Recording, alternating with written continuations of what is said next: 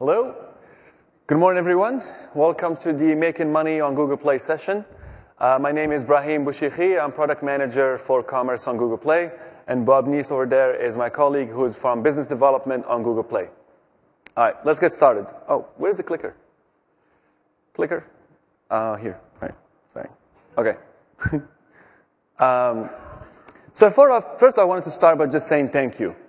Over the past 12 months, we've talked to a lot of you, got a lot of great feedback that we baked into the product. A lot of the features that you'll see next have really been developed by working with you and getting your feedback. So let's continue that. Let's continue that conversation. Keep sending the feedback, the good, the bad, the ugly, and we'll promise we'll keep working on it and making things better. We'll start off with the office hours, which is happening next. So come on by the Google Play office hours section and we'll talk there. So the agenda for today, we'll first share some data. These are metrics that we feel are interesting for you as you build your business on Google Play. We'll then give you a product update. These are features we've launched recently and their impact, as well as things we look forward to in the midterm. Finally, we'll talk about some case studies about what some of our most commercially successful partners are doing. And finally, we'll close out with Q&A at the office hours by the Google Play section. All right, so let's get started with some data.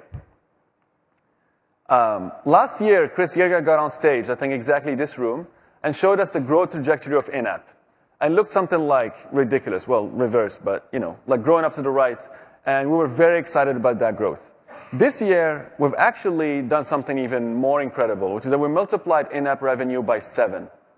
So over the past 12 months, there are very few industries, companies, countries, anything that grows that fast over 12 months. And this is a testament to all the work you've all been doing. Users are engaged with the applications you're building, and they're willing to pay for them and are really enjoying them. And so that's just incredible. So we wanted to look beyond the number and say, what is this telling us about the Google Play and Android user? And one thing we've learned is we've heard this a lot from our Japanese partners, which is omotenashi.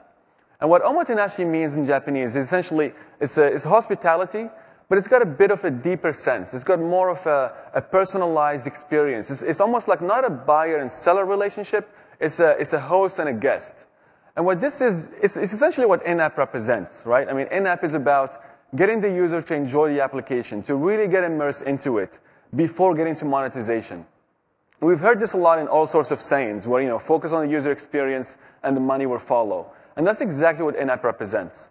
Now, in-app is not for everyone, and we've got very successful subscription partners as well as paid app developers. But if you're able to inject some omotenashi in your application, then please do and give it a try. And that's the message from this number. Subscriptions launched about 12 months ago as well. And since launch, we're very excited that the number of subscribers has doubled each quarter. Now, subscriptions have a pretty high hurdle, right? The user has to see continuous value. They have to commit to recurring subscription that's auto-renewing. And so it's got a pretty high hurdle for subscription. But yet we're seeing more and more users taking that step. And that's, again, because of the applications and the content you've all been creating for our users. There's no better example today than Pandora, which is a partner that's now on the top grossing list, one of the few non-games that's completely based on subscriptions. Now, Android is a global platform, clearly. And Google Play Store is equally global. We have buyers in 134 markets. So by pushing that button in the Google Play Developer Console and pushing your app for sale, you're making it available to buyers in 134 countries. This is unprecedented distribution. Never before has distribution been this easy and efficient. And for you as a developer, wherever you are in the world, whether you're a solo developer or a multinational corporation, we take care of everything for you, and we just have to push that button and get your application out there. Now, the countries that we've overlaid on the map are those some of them are probably already in your mind. They're particularly large, growing fast, but there are also other countries that we feel are going to play a big part of the next 12 months. And so we're excited about that. And we've launched a lot of features around localization and translations at I/O, so take advantage of that and map them up to that set of countries, the 134, and hopefully you'll see success globally. Tablets have been a big part of Android over the past 12 months. And the way the conversation generally goes is that we ask you to optimize your apps for tablets, And as a business owner, you look at the cost, and you say, well, that's additional cost. Is that where I invest my resources? I know you have very limited resources like everyone else. And the number I want to share with you today is that a tablet monetizes 1.7x the rate of a phone. So that additional cost of optimizing your tablet, your application for tablets, is well worthwhile. And we want to see more of our developers doing just that. We've launched a lot of features on our end as well, whether it's the optimization tips for tablets or the guidelines to help you do this as well. The other metric that's interesting is recent platform releases monetize at 2.2x their prior versions. What this is telling us is, again, as you build your application, take advantage of the latest platform features, whether it is Google Plus sign-in or all of the APIs that launched at I/O this week. All of that coming together actually has a tangible impact on your revenue. It is not just nice to haves, they might be actually required for you, and you can more than double your revenue by actually adopting those new features. Next this is a very intuitive message, right? Higher rated applications monetize better. But we wanted to give you a sense of just how much better. If you go from 1 to 2, let's not talk about those, but if you go from 2 to 3 star, you're actually almost doubling your revenue. And then again, if you go from 3 to 4 stars, you're actually almost tripling your revenue. So a conversation we have around quality and reply to reviews and fixing bugs and good customer experience and good support, all of that has now a tangible impact on your revenue. And that's what we're going to demonstrate with these metrics. Finally, as it was mentioned in the keynote, over the past year, we've more than doubled average revenue per user. This is even given the incredible growth that Android itself has been having. 900 million devices, we've actually grown ARPU by 2.5x.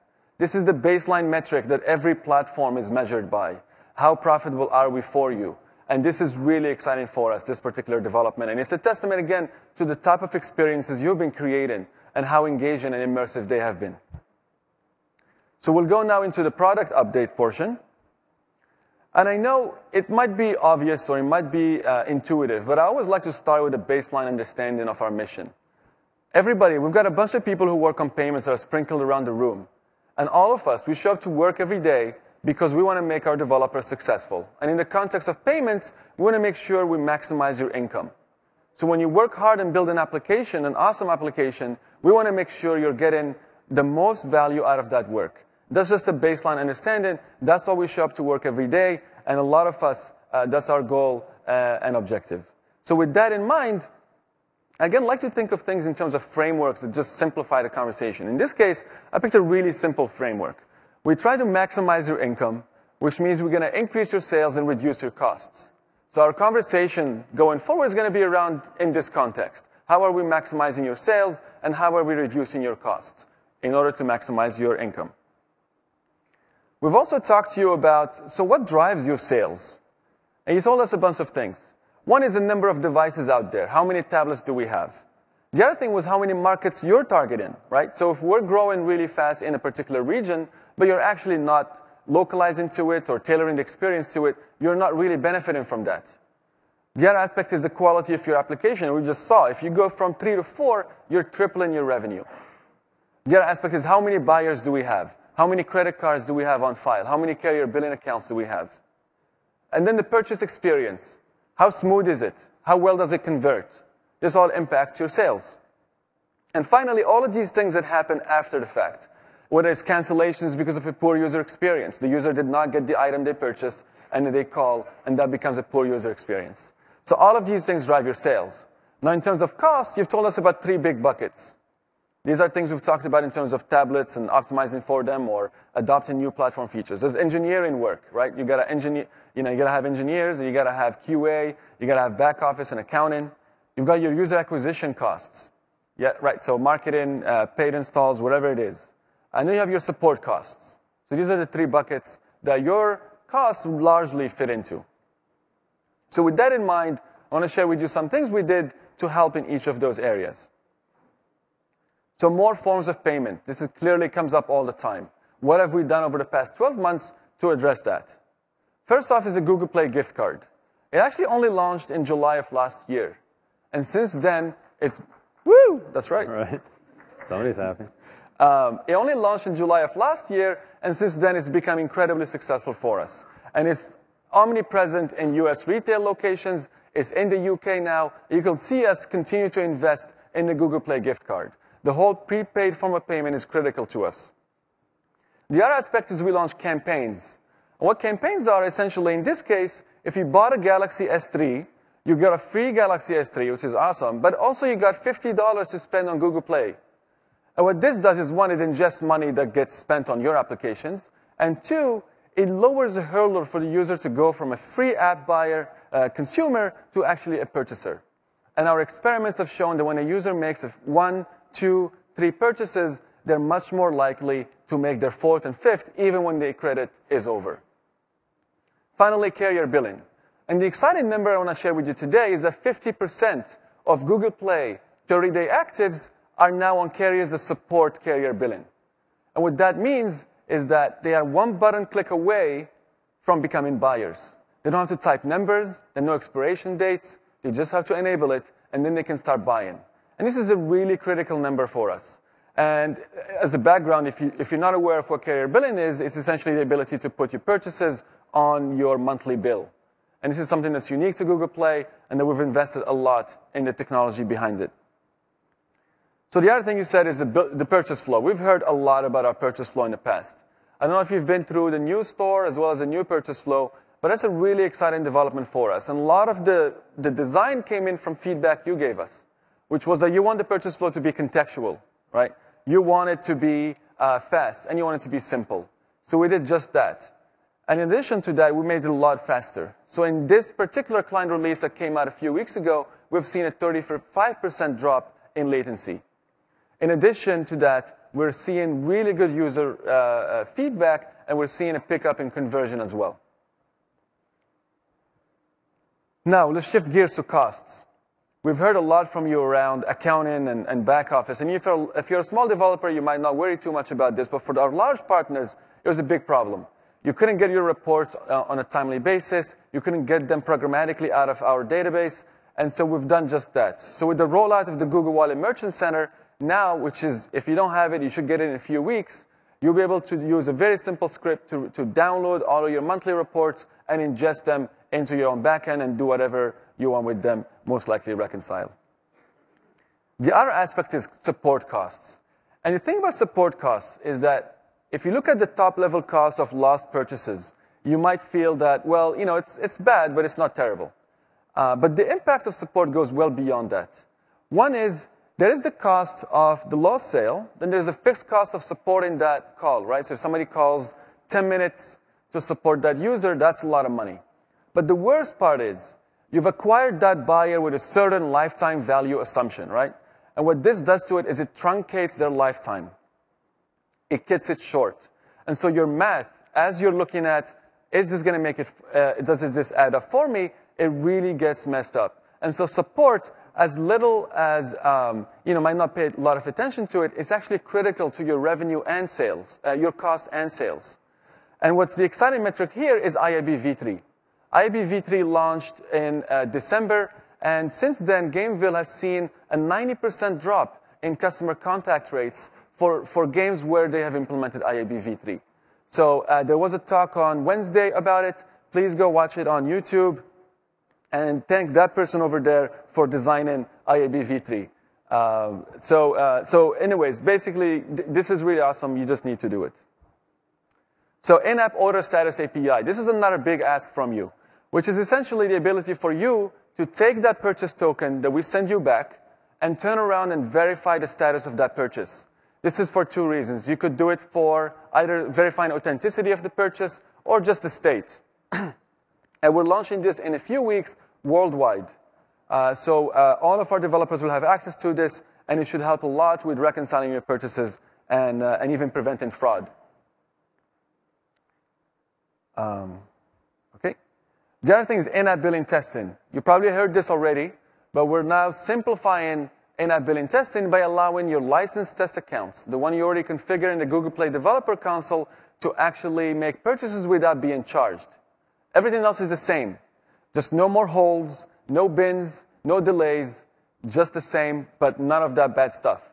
And we think this is going to be super exciting, super helpful in streamlining your experience in testing and making sure that you're not wasting time stuck in those sorts of things. When you see that message that says this is a test purchase, you know that you're not actually being charged as it says in the remainder of the sentence. All right, so to summarize, so for your sales, we've got 50% of our users now on carrier billing. We've got the Google Play gift cards. We've got promo campaigns. And we've got a faster, better purchase flow. For your costs, we've got a programmatic access to your reports, easy in-app testing, better user experience with in-app billing v3, and order status check API to prevent fraud, as well as reconcile your purchases. So this is the summary list of things that we've done already or are doing in the next few weeks to help you maximize your income. So looking forward a little bit, you can see us invest more heavily in Google Play gift card. This is, we're going to push it into our biggest markets, and you'll see us continue to do that. The next thing we'll do is carrier billing. It's in 12 countries today. See us push that further over the next few months and over the next 12 months. Those add up. And then the purchase experience, right? So we've already made a huge improvement in our last release, but we're actually going to go even further. The one thing we've done so far, the one thing we've done really critically is that we've instrumented the purchase flow so that we can analyze it and study it and continue to improve it very quickly. So look for us to do a lot more experimentation, a lot more fine-tuning, so when you send us a buyer, when you get a user to commit to making a purchase on your app, we want to convert as many of those as possible, unless they change their mind. And so look for us to do a lot more of that. And look for us to support more forms of payment. Gift cards are just the beginning. And finally, seller support in more countries. We're all, one of the objectives and missions of all of us is that anyone around the world can make a living on Google Play. And we want to get there. It's taken a long time. It's slower than we would like it to be as well, but we do want to get to that point where anyone around the planet can code an awesome app and make a living out of it. And we'll get there. So why is it an exciting year ahead? I think there's a convergence of a few things for us on Play. First of all, we've got global payments reach. We're really getting to the point where we've got FOPs in many, many countries, and that's going to really help with our conversion. The next thing is that we're seeing higher buyer engagement, as you've seen in the numbers before, across the board. Whether it's in-app, subscriptions, or paid apps, users are willing to buy and are willing to pay for the experiences you're creating. And that's really good news for us. Finally, we're really putting the final pieces together for world-class commerce infrastructure and developer tools. We want to get you back to doing the things that you do well and do best, which is building awesome applications. We want to take you away from spending time trying to figure out why your account is blocked for testing purposes or why you have to download these reports in some way or the other. We want to do all of that and make sure you do what you do best, which is build awesome applications. That's all for me. I'm going to hand it over to Bob, who's going to cover a few case studies. All right. Thanks, Brahim. And hello, everyone. So to get the growth rates that we're seeing, we're clearly doing a lot to help support that growth. But much of the work is also being done by our developers. And so this section of the presentation will really focus on the work of those great developers. And we're focusing specifically on the most commercially successful developers. And by commercially successful, I mean the developers that are not just building great products that their users love, that are being installed in large numbers in many cases, but these are developers that are making money on Google Play. And I'll focus on two key parts in this section. So one will just be to help you understand more about what these developers are doing, and then I'd also really like to focus on how you can apply some of these lessons to your own businesses. So as Brahim said, we've seen a 7x increase in the last year in in-app revenue. Signs of in-app revenue growth are all over the Play Store. If you look at the top grossing apps right now, all of the top grossing apps are free to play. But with every rule, there's always an exception. And so we have a fun game we like to play called Where's Minecraft? And so there it is down there at number 22. And so we are not saying you need to push everything free to play. Minecraft is an amazing game. It's an iconic brand with a very loyal following. We think it'll continue to be successful. So we are not asking you to follow the crowd to do that. However, also recognize the dominant trend towards free to play. It's very important to recognize that. The bar for success for a paid title in the top grossing charts is very high. More than anything, the trend that we see is developers allowing users to defer that payment decision. We see a 3-step funnel to monetization. So the first step is really around acquisition. And so this is about expanding this top of the funnel as wide as you possibly can, getting as many users as you can to press that install button. The install counts on Google Play are public within a certain band. And just go check out some of your favorite paid apps and free apps and check out the large difference in the large number of free installs that happen on Google Play. Second, retention. And we think this is really an underappreciated part of the funnel. It's part of the omotenashi that Brahim was mentioning earlier. It's an area where our smartest developers are spending more and more of their time. And the thing you need to focus on here is really on earning the ability to ask those users for money. It's not something you can take for granted. For example, if I asked all of you to rate my talk a couple minutes into it right now, you might ask for a little bit more time to see, like, hey, what's this guy actually going to talk about, right? And the same sort of principle applies here. So have your users get into your product, provide value to them, have them coming back over time, and clearly we've seen signs that users are more likely to pay after they've had an experience. And then finally, obviously, pressing that buy button in monetization. And what we've found is very important, and there's a lot of differences in terms of when and how developers ask users to pay. And now I'll do a first case study that introduces these 3 principles. So Kiwi is an Android-focused developer led by Omar Siddiqui. Omar's actually going to be joining us for the office hours session afterwards.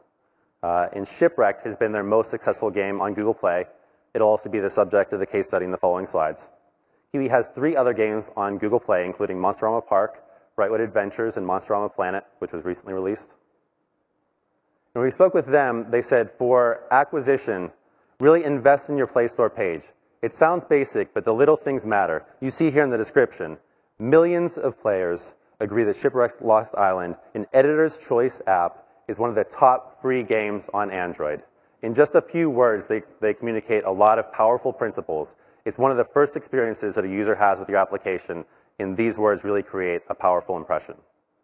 Also on the right, you see videos. We found that videos is a very powerful way to communicate the value of your product, and it helps differentiate you against all of the other products that do not have videos in their titles. Second, retention, as we said, is very important. Here, when you think of retention, thinking about rewarding those user actions that you want your users to take. So in here on the left, as you see that, it's very important to have daily retention, and you see a reward, a daily login bonus that rewards those players for taking the actions that you want them to take. On the right, you see a leveling up. You see the time and the effort that your users are spending in that application being rewarded through new content and new features being unlocked and other rewards happening. Further on retention, keeping the content fresh and unlocking big new content, in this case, a full new island, Atlantis in this case, allows your users to stay engaged with the game or the application and explore all of this new content. Also, you can even think about reinventing the user experience. When Shipwrecked first launched, it was really focused around exploration and collection. After launch, they added a trading mechanic, which users actually loved. It was a bit of a risk, but users love this, and they keep coming back to the game over and over.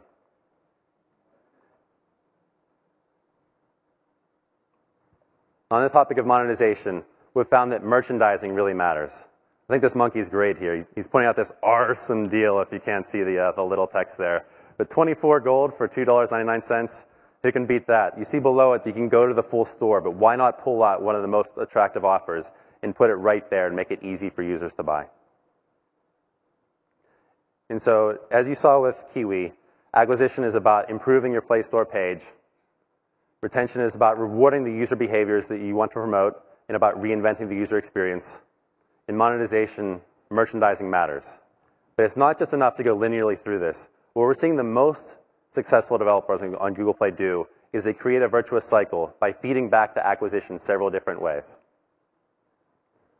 So those developers that are able to find success and make money on Google Play can reinvest those earnings through paid user acquisition to fuel future growth of their products. Similarly, those developers that have a great number of retained users can cross-promote those users, especially the developers that have multiple titles, back into acquisition. And then finally, those developers that are fortunate enough to reach the top lists, that becomes a self-fueling cycle. You need a lot of installs to get there, but you get a lot of installs from being there. And now I'll talk about some of these concepts with the other case studies. The second one we'll introduce today is DNA, and the game that we'll mostly focus on is the successful game Blood Brothers. They have a couple of other hit titles, including Marvel, War of Heroes, and Rage of Bahamut, which was a clear breakout hit through 2012. DNA also has 6 other games in the top 100 top grossing. So because they have so many successful titles, they really focus on cross-promotion. In this case, I was playing Blood Brothers on the left. While I was playing, I received this promotion. Play Marvel and receive 50 MOBA coin. It's a way for them to target a very attractive user base, the users who are playing their existing games, and use them to acquire them for the new games they're launching. It's also important for retention to provide very clear objectives. The central objective in the game Blood Brothers is a card collection mechanic. It's all around strengthening your characters, which they call familiars. All of the core game loops in the game support this core objective. It's a very powerful thing. They focus you on a single core objective, and then you have a game loop of adventuring, battling, leveling up your characters, all fueling back into that one objective of strengthening your characters. Even as you add more complexity to the game, when you battle and you win, you capture a character, there's a variety of ways that you can combine these characters all back towards that central objective of strengthening your characters. And one thing that's particularly worth calling out is DNA's success with events. So events are variations on the standard gameplay that happen for a very limited amount of time, a fixed duration, that provide important rewards. And in this case, they provide rare characters, which are extremely valuable within the context of the game. Again, feeding back to strengthening your characters. But the importance here is creating that sense of urgency through having a limited time window in providing something that's very valuable. And that combination is very powerful. You say, how powerful is it? The monetization in that game actually doubles on an average revenue per user basis during these events. So there's a clear payoff to finding the ways to make your game work for users, to create that sense of urgency, to give the players that great experience, to provide a slightly different game experience, to give them a different way to interact with other users. And clearly there's a financial reward for doing this within the game. Next, we're going to talk about Kabam, another very successful developer that has moved just last year from the web over to mobile. So in Kabam's case, we're going to focus their case study on Kings of Camelot, Battle for the North. They also have several other successful titles on Google Play, including The Hobbit, Arcane Empires, and the soon-to-release Fast and Furious 6. One of the lessons from Kabam was always be testing. Kabam focuses on core gaming users. Core gaming users monetize much better than your average user. As a result of being able to earn that revenue, they're able to reinvest those earnings back into paid user acquisition. In this case here, they're doing a split test on several different campaigns. On the campaign on the left, you can see a campaign focused around characters and concept. On the campaign on the right, you can see a campaign much more focused around a realistic depiction of gameplay. Kabam is always testing, and so based on the relative success of each of these campaigns, they can add more resources to one, take them away from another, and be very flexible in growing their overall user base. In terms of retention, as I mentioned, Kabam recently came from web over to mobile, and they quickly realized a difference in those users. The mobile sessions were much more frequent. There were many more sessions through the course of the day, but they were also shorter. And so one of the first things that they did was change the way that they did the content refreshes to make them more frequent. You can also see visually depicted here, on the left, that's the web game. And there's a very rich landscape of gameplay elements. Many of the major elements are spread further apart. It's really designed to be played with a mouse and keyboard, obviously. And on the right, you have a much more streamlined game experience on mobile. Many of the user actions are able to be taken right from your thumb in a very easy way. Now, on monetization, Kabam really focuses on providing visual consistency. As I said, it's really important how you ask your users for payment. And in their case, they want to minimize any confusion. And so here, through all 3 screens, you can see the exact identical presentation throughout. The final case study today will be on Pandora. Pandora is a company that's extremely well known. It hardly needs an introduction. They're the leading internet radio service. Kabam is one of those lucky few apps that has reached the top of the lists. And so from there, it's, it's hard to get there, but when you do, it's quite powerful. But what I really want to focus on with Pandora, that's a recent change that they've made, is around monetization. And so as Brahim had alluded to earlier, as you can see in the chart here, something changed in February. And what was that change? So the thing that changed in February is Pandora implemented our in-app billing subscriptions. Previously, before that time, while the revenue was in payments were much flatter, you had to go actually from your mobile device over to Pandora on the web and sign up for a subscription there to be able to use the subscriptions on mobile.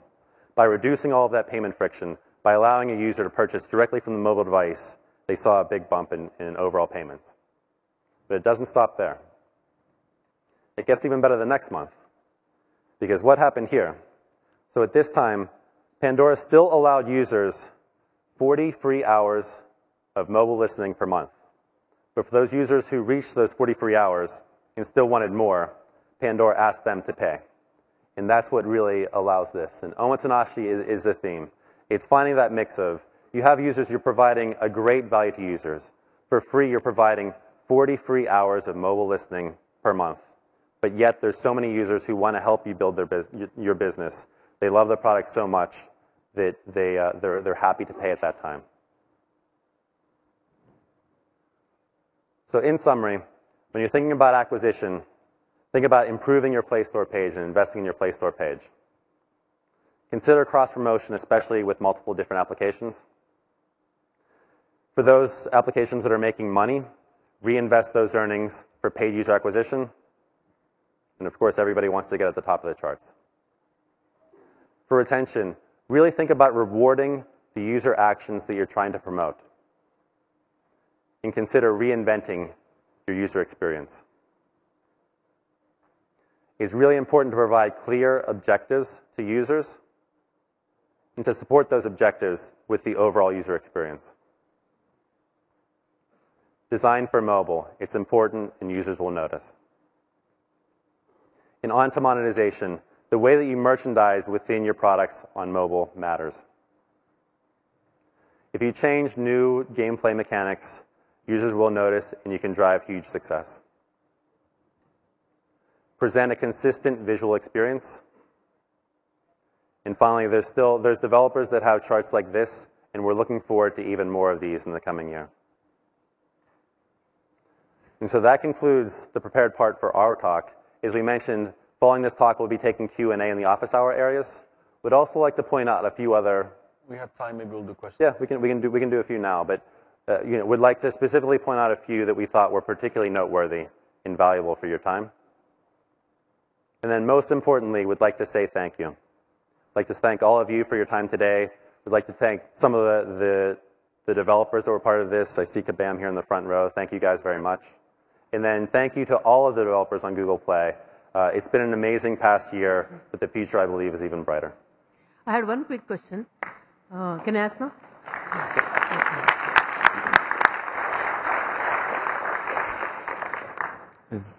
You said something about the carrier billing, apart from the gift card. What is that carrier billing?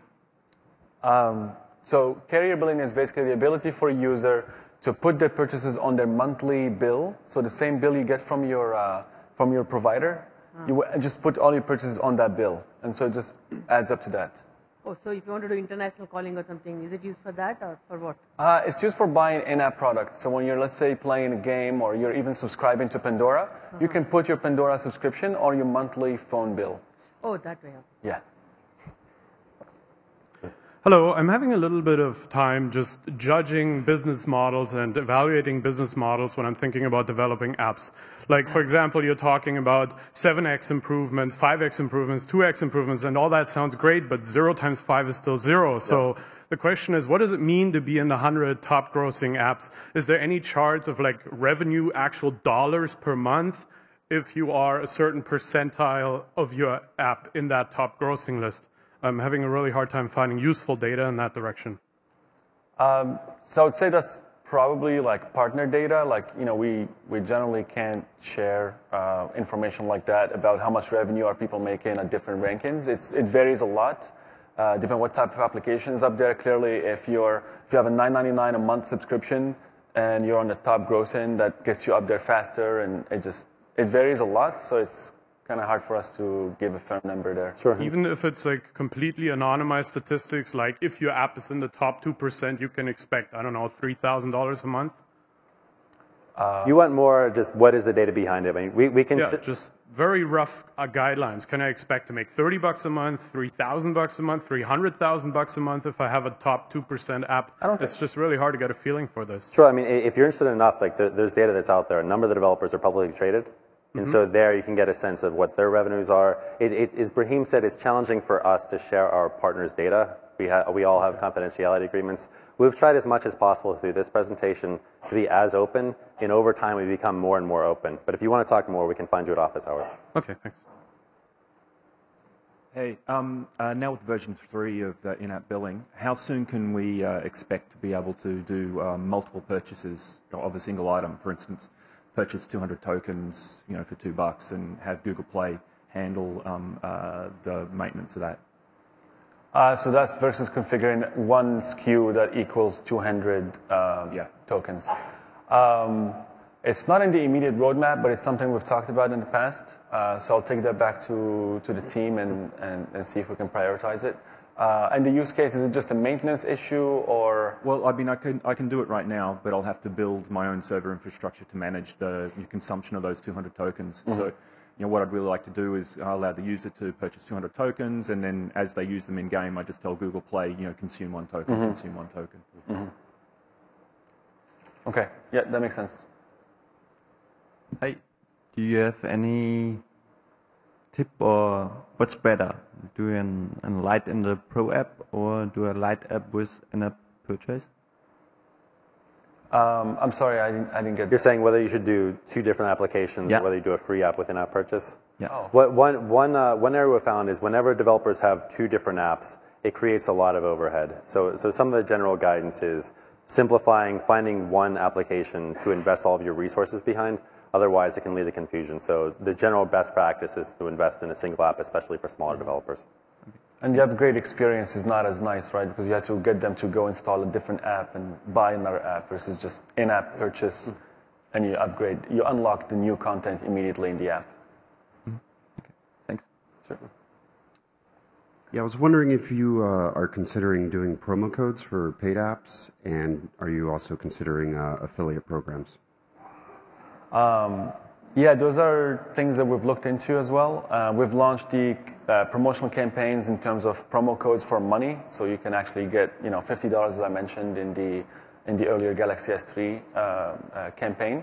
But we're looking as well into being able to allow developers to issue promo codes and have them redeemed by whether it's the press or reviewers, or whomever it is. Yes. And what about the affiliate programs? Are you going to launch that soon? I don't think it will launch soon, but there's definitely talk about them, especially in the content side of Google Play. But we'll definitely take that back to the team. All right, thanks. How are you defining what is a top app? Is it the top sales that day, that week, that month? And are you also doing any editorializing around that, where you're just putting in things that you like? No. All of the top lists are straight algorithmic. In there, it's revenue transacted through Google Play, and it's generally over a week time frame. 1 week time frame. Yep. The same thing across free paid apps or free apps, paid apps, etc. There was a talk earlier about discovery that Ankit Jain gave.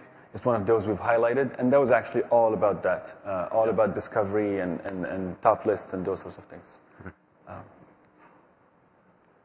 You had an example about the kind of creative that works well in the Play Store and what your listing should contain. Do you have similar recipes or insights about how to do paid user acquisition, which you also briefly mentioned?